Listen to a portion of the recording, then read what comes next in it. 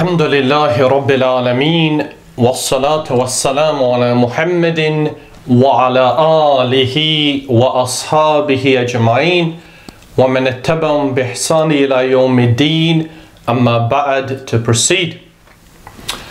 In this lesson we want to speak بإذن الله تعالى in greater detail concerning the second type of word in Arabic, and that is al-fi'lu, or the verb. And as we know, there are three types of al-af'alu, verbs in Arabic.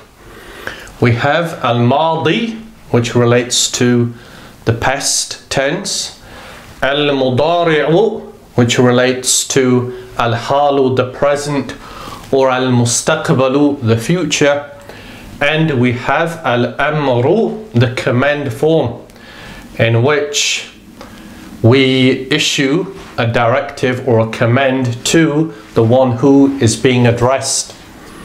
So the title of today's lesson will be Ahwalul Af'al. Ahwal al-af'ali, because that's an adafa construct. Al-af'ali.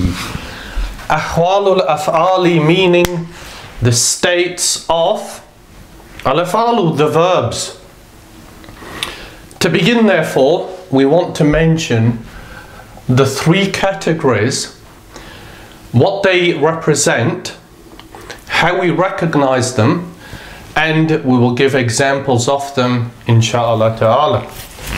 The first, therefore, is al-madi. Al-madi.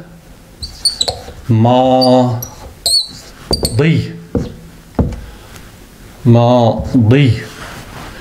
Al-fi'lu al-madi, it relates to the past tense. So an action that started in the past and it completed in the past too.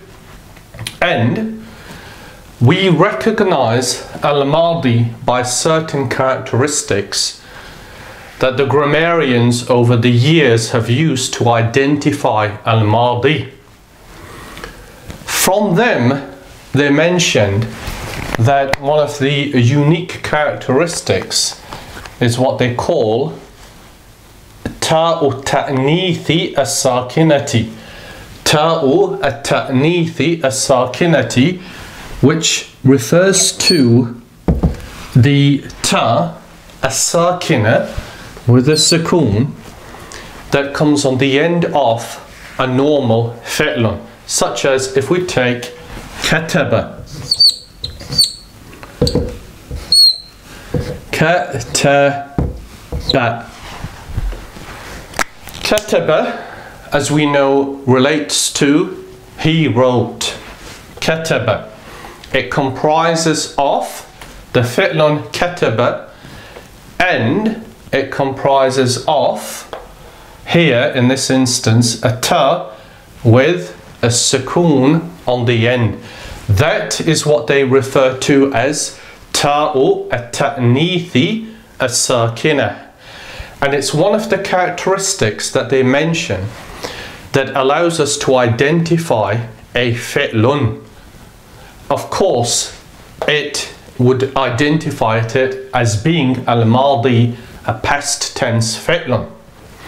So kataba, we know, means he wrote. If we append ta'u at-ta'nithi as-sakina on the end, we have katabat, and it means she wrote. Now, ta'u at-ta'nith as-sakina is not the only addition we add onto the end of a fi'lun, madin, that identifies it as a fi'lun. We also have a series of other endings called ad-dama'iru, or ta'u damir. Ta'u ad-damir. So the letter ta is used for other purposes, and they can be, for example, katab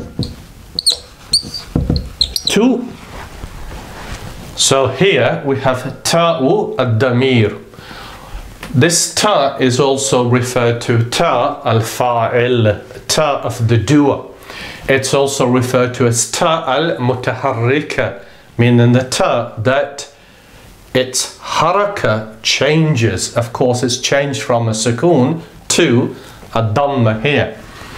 So we can say here, katabtu, I wrote, and then we can say katabta, you wrote, and we can say katabti,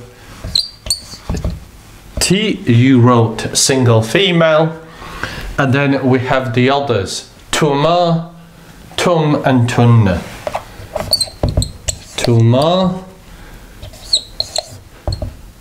tum and tunna.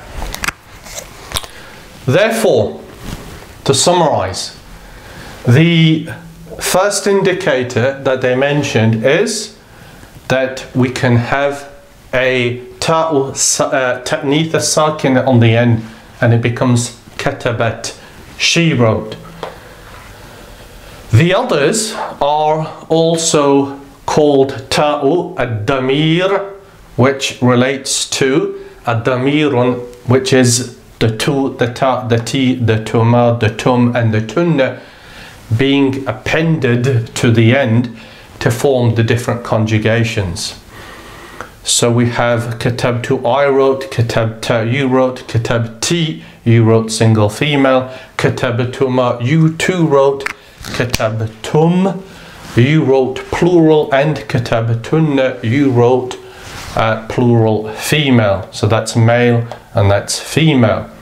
That's male and that's female. So this is something that most of you will probably be already familiar with, but this is mentioned by way of an introduction, and it also helps you to understand the classical texts that summarize grammar, because it's one of their issues or points that they raise, how to identify al-fi'lu, the verb. So that is al-madi. Al-mudari'u, which is the second type, mudari'u, relates to that which is taking place now. Al-halu, or will take place shortly, called al-mustaqbalu, the future.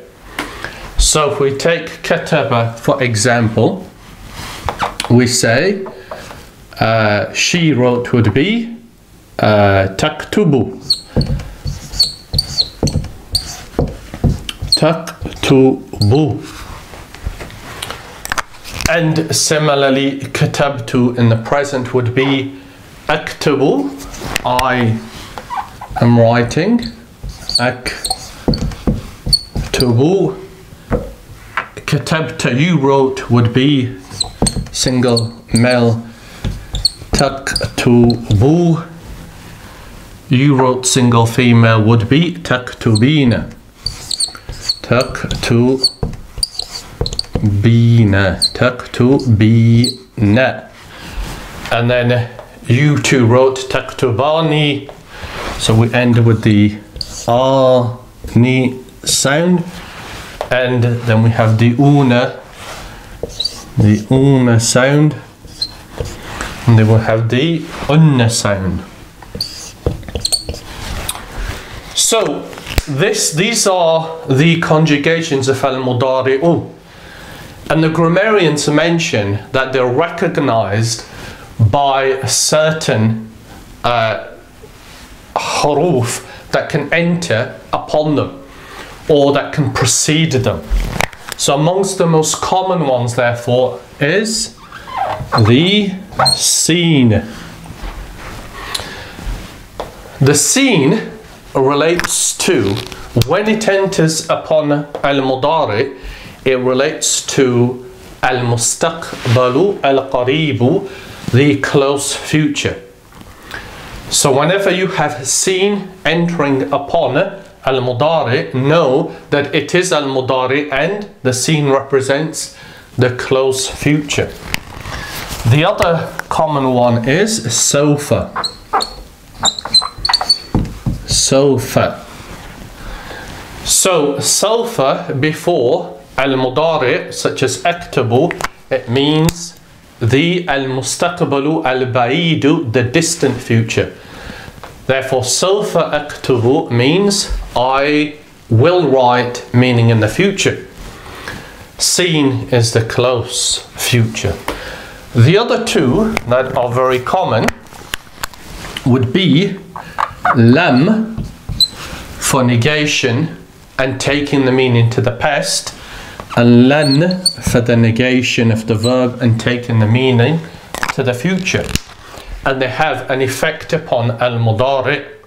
So if you say lam taktub, or if you say lam before taktubu, it becomes majzumun, because the lam is harfu jazmin wa nahyin. It's a harfun that renders the fi'lun majzumun with a sukoon, and it negates it. So if you say lam taktub, then it means you, single male, did not write. Or if you're addressing or speaking about a female, it could also mean she did not write, I in the past. If you place lan before the fi'lun, then it has the effect of negating it in the future. As in the ayah that we all read in the beginning of Surah Al-Baqarah, فَإِن لَمْ تَفْأَلُوا وَلَنْ تَفْأَلُوا فَاتَّقُوا النَّارِ. Allah Azza wa Jalla mentioned that if you cannot do this, I produce a surah like one in Al-Quran, فَإِن لَمْ تَفْأَلُوا, and if you did not do this, وَلَنْ تَفْأَلُوا, and you cannot do it, فَاتَّقُوا النَّارِ, then fear of fire. But the point to note is that both lam and lan are used for negation in the ayah preceding taf'aluna, therefore rendering it majzumun in the first instance and mansubun in the second. So if lan precedes taktubina, what do we do? To render taktubina majzumun, we drop the noon and it becomes taktubi, lan taktubi. So we have four very common hurufun that enter upon al-mudari, which indicate that it is al-mudari. These cannot enter upon al-madi. The sin and the sofa, which are harful al-istiqbal, a harfun that represents the future, clearly cannot enter upon al-madi, and similarly lam and lan cannot. In order to negate the al-madi, we use ma. So these four identifiers indicate that the word is al-mudari'u, which is the second type of fi'lun. The third type of fi'lun, the final one, is al-amru. Al-amru. Al-amru, it relates to the command form of the verb. So if you are addressing an individual and you want them to write, then you would say uktub. Uktub. So the first indicator that the grammarians mention, which represents al-amru, is the siga, the way it's formed itself. It's a request. So when you have a request which isn't preceded by the lam of the request, the talab, and that will be explained in a different lesson, but the point to note is you have a verb that's not preceded by a lam, which is a lam of a talab or al-amr, the request, then know that your fi'lun because it conveys the meaning of a request, then it is al-amru, a command form. It's a third form or type of fi'lun. There are two other indicators that the grammarians mention by which we recognize al-amru. The first of them is what they say is ya'u al-mukhatabati al-mu'annathati, which relates to the ya which is attached to al-amru in order for you to address a female. So if we were addressing a single female and we wanted her to write, then we would say uktubi, uktubi. And there's a sukoon on the end, which is not usually written. That is why we read, for example, in Surah Maryam, when Allah Azza wa Jalla addressed Maryam alayha salam, He said to her, Kuli washrabi wa qarri ayna. Allah Azza wa Jalla said, Kuli, you eat, washrabi, and you drink, wa qarri ayna, and allow your eye, literally it's talking about your eye being a source of being comfortable. It relates, it's an expression about being content and happy. Qarri ayna. So we have three commands there. All of them end with a ya. That ya is referred to ya'u al-mukhatabati, so the ya of the one being addressed, al-mu'annathati, who is female. That ya there. The other indicator that they mention represents or can enter upon al-amru is the noon at-tawqid. What do we mean by the noon of tawqid?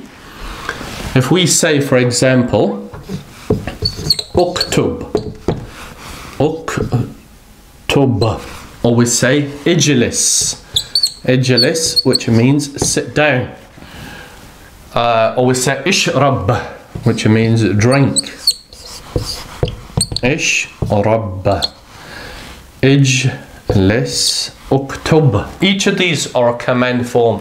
The indicator that highlights or represents the command form is a sigha. It's the way it's formed. The way it's formed is that of a talab, a request. There are no other indicators that it is al-amru except the formation of the word. Now, if we enter the noon at-tawqid onto each one of these, then what does it mean? We have to say uktubanna, uktubanna, ijli sanna, ishrabanna. We have to remove the sukoon on the end and we place the relevant vowel, but as you can see that now says uktubanna, which means you write, and there's a noon at-tawqid of emphasis, meaning you certainly or indeed you write. Ijlisanna, indeed you sit, and ishrabanna, which means you drink, and that's the second indicator. So the first is ya'u al-mukhatabati al-mu'annathati, and the second is noon at-tawqid. So we have three types of verbs in Arabic: al-madi, al-mudari'u, and al-amru, and each one of them has certain unique characteristics by which we can identify them, either with an addition, as in al-madi, or one in which we can append to the beginning or we can introduce rather than append, because we're not attaching it except for sa, that would be attached, but sawfa, lam and lan are separate, but they precede al-mudari, or we append to the end of al-amru, which would indicate it is al-fi'lu amrin, either with ya al-ta'nith al-mukhataba or ya al-mukhataba al-ta'nith al-mu'annathati, or ishrabanna, the noon at-tawqid. That's what we wanted to mention, therefore, regarding the three types of verbs and some indicators regarding how we identify them. It's not intended to be an exhaustive list, because there are others, but they will be discussed inshallah ta'ala in a future lesson. We will conclude on that point. Subhanakallahumma wa bihamdika ashhadu an la ilaha illa anta astaghfiruka wa atubu ilayk.